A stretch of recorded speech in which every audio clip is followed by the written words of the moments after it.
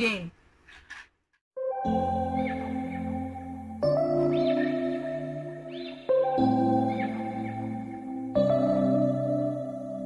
September we met, I could tell by your smile. You hadn't been with a good girl like me in a while.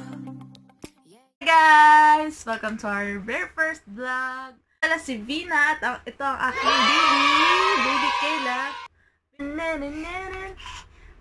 10 months old na po siya. So, breastfeeding. Isa akong working mom.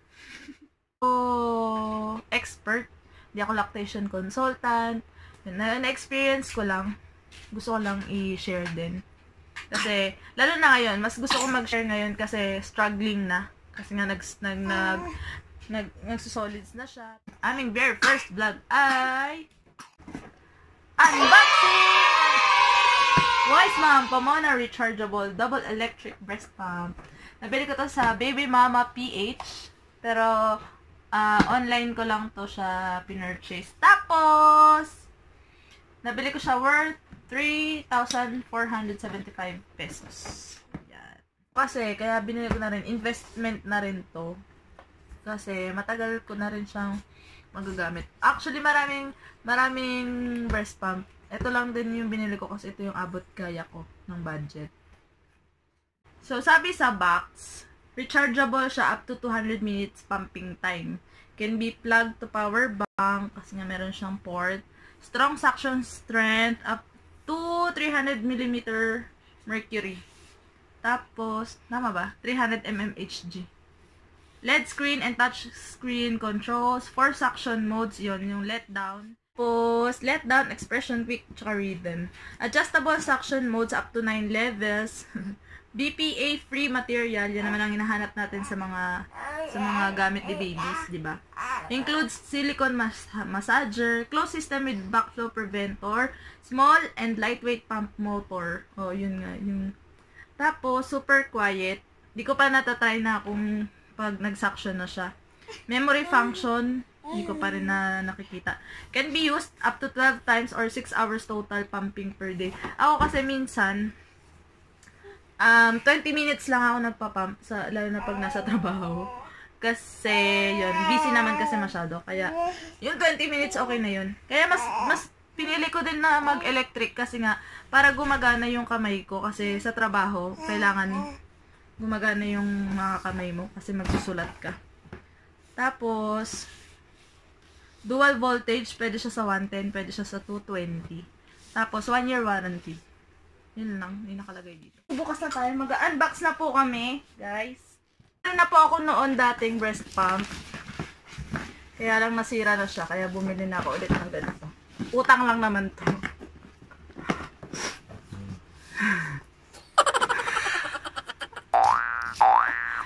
Ay, nasa Kayla. Yan, i-unbox na natin. Tadang!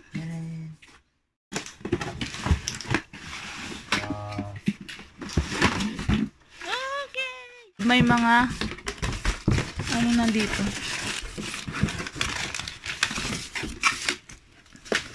Oh, ayan, sa'yo na yan. Wall. Tapos, breast milk bag na 2. Meron din silang binigay na ano to? Yan. Parang care card. So, yan, kung paano siya linisin. Pumping tips. Tingnan natin kung anong laman. So, ito, unahin natin yung pinaka motor. Yan. So, una lang siya na parang ano, maraming scratches. Pero, ha? Plastic lang yung scratch. Ayoko nang tanggalin para ano. Para, if ever yan na lang yung magagasgas. Tapos, may lumalabas pa yata dito. Ah, may battery level dun. Wala eh. Kailangan kasing i-charge muna siya for 4 hours bago gamitin. Tapos, after nun, 2 hours na lang. Di ba, Bi? Tapos, bawal daw lobat. So, bago malobat, i-charge na siya. So, yun lang. Wala na ibang. Sige. Akala ko dalawa yung cable. Isa lang pala. Pwede kasi pala siya sa power bank. Tapos, pwede mo siyang i-direkta sa outlet. Tapos, ito, bawal siyang gamitin ng naka-charge. Syempre. Yun. Kahit sa power bank. Bawal siyang gamitin ng naka-charge. Ito sa'yo. Pag nagcha-charge, mag-manual ka muna. Oo nga. Okay, pasusunod. Eto, kahit saang kahit saang outlet. Habang nagcha-charge, pasusunod mo muna Baby? sa asawa mo para hindi nasakit. 110? 110? Huh? 110 to? 110. 240. 240, 220. Ito na itsura niya pag nag-charge. Box pala yung parts nung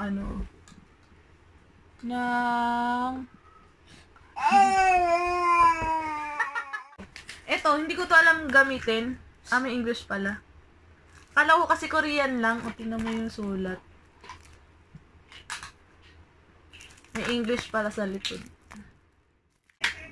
Bottle.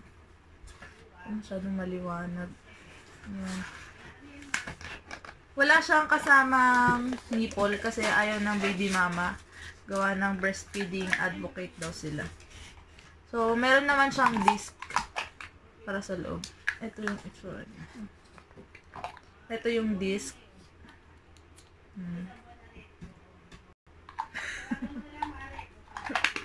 Tapos, ito, valve yata tawag dito. Ito yung para mag-suck siya ng maigi. Ito yung nasisira kasi. Ito lagi kong pinapalitan. Hindi, pag inuugasan, huwag na lang yung susunod. Oo, dapat kasi kaya nasira yung unang breast pump ko kasi nililinis ko hanggang doon sa pinaka-tip, ha? Alam, sasabihin mo, bubukas yung maglinis yung asawa ko. Hindi. Kaya ayan, bumubuka kasi siya, Yan, lumuluwag. Tapos, pag lumuwag kasi to, humihina ka rin kasi sa pag-suck. Yan. Ewan ko lang. Yan na. Tapos, ito na yung pang-suck niya. So, ang galing. May takip. Yan. Tapos, ito maganda kasi dito may silicone din. Yung una kong nabiling breast pump, walang silicone. So, ang sakit na sa dede. Pero, nasanay naman yung dede ko. 6 months ko rin nagamit yun. Hindi na ako umarte. Yung pinakauna kong pump, RH228 yun. Nabili ko lang yun sa Lazada. Murang-mura lang. Kaya lang nasira din. Bala ko pa naman yun i-donate. Bago ko bumili ng bagong pump. Wala din. Sayang. Tapos, ayun, silicone. Ito yung sa,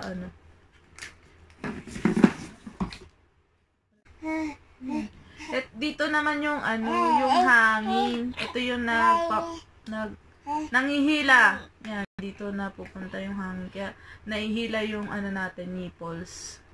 So yan, lilinisin din yan kasi minsan may tendency mapunta dyan yung may extra palang valve. Yung dalawa nasa loob na siya.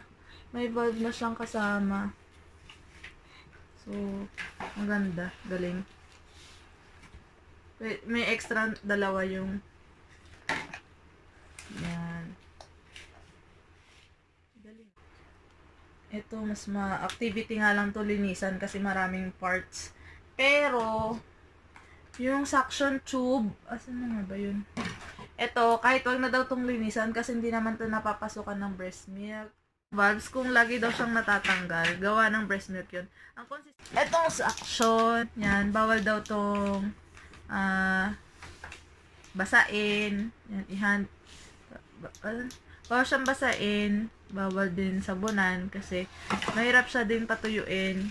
Kaya, tsaka kasi pag once na napasukan to ng tubig, tapos nasak siya ng machine, pwede kasi ikasira ng machine yun. Tapos, pwede naman din siyang sterilize. Lahat naman ng breast pump parts, pwede naman sterilize. Tapos, ang advice nila, if kung yun nga, kung working mom ka like me, you can rinse the breast package breast kit parts with hot water, mineral water, then air dry.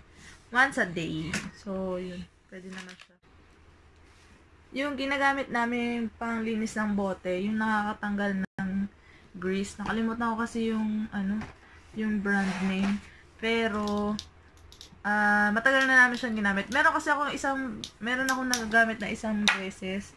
Hindi ko na inulit gamitin kasi parang parang may halo na siyang tubig. Tapos, hindi pa siya nakakatanggal nung grease ba ng breast milk sa bote. So, yun. So, yun lang ang laman niya.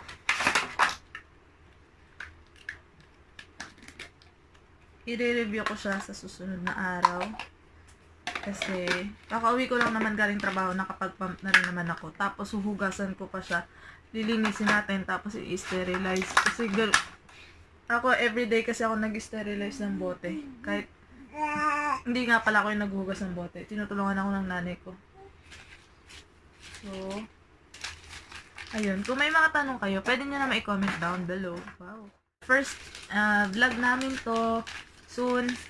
Sana dumami pa. Una pa lang naman. At masusundan pa to for sure.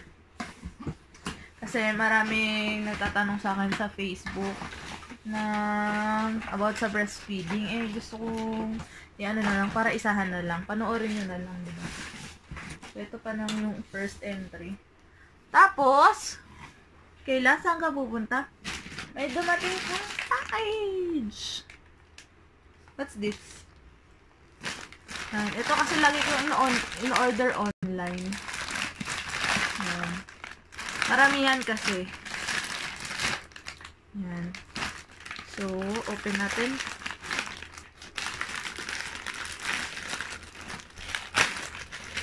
Yan. Wipes lang. 6 pieces to. Worth 536 pesos. Yan. Ako, lagi ako sa online nabili.